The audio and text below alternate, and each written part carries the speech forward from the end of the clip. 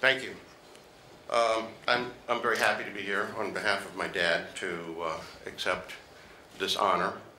He would be very happy that there was an internet society, someone shepherding, although that's probably too strong a word, the evolution of the internet, which is probably more unmanageable or predictable than shepherding cats.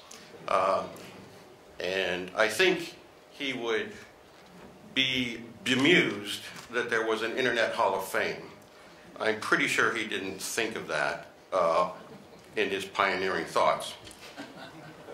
Also, he would say to you that you were all wrong and that he never should have been chosen to receive this award. He was a fairly humble guy and would sit here, and it's been a recurring theme. He would begin naming the names of all the people who really did the work. And he would sort of just say, I was there. And he would list a lot of people. When he was alive, I've been to some award ceremonies in which he received an award.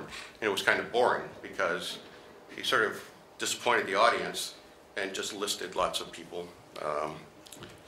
And it's perhaps because his time in government taught him something that he didn't, I don't think, start out knowing, being an engineer scientist. But he kind of got the idea about being politically and socially correct and congratulating everybody else but himself. My dad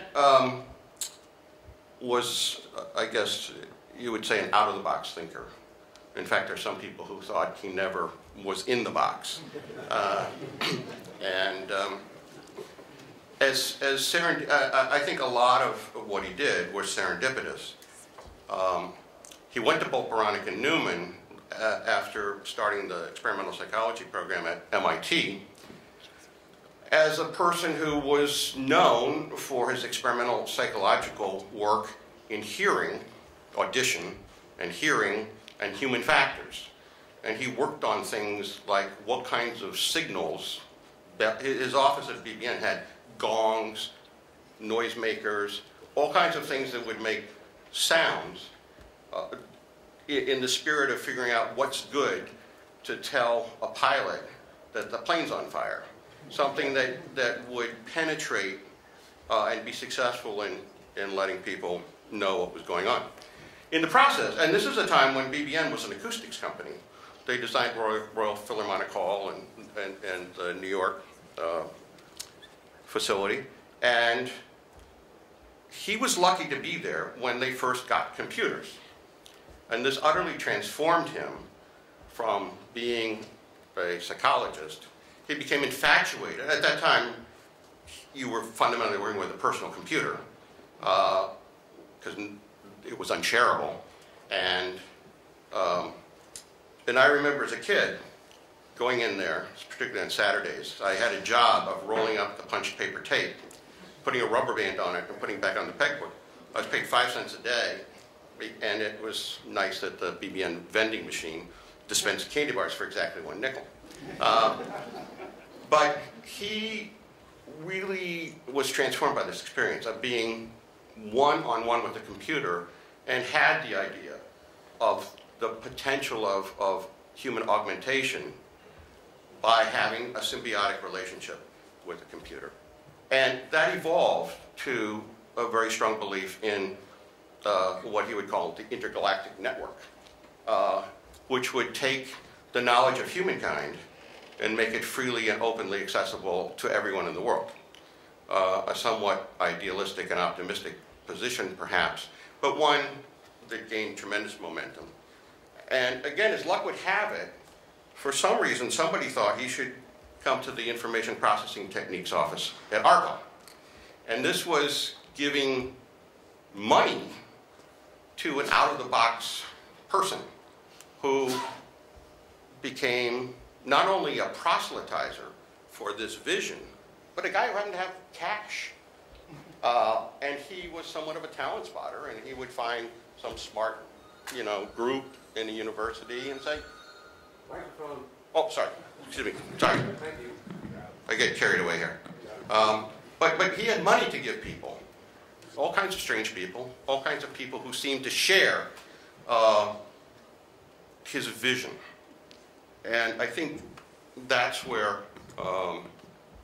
that was the luck of it all. They could have appointed somebody else to IPTO and not had the same result. Maybe a better one, maybe a different one, but it's hard to see that.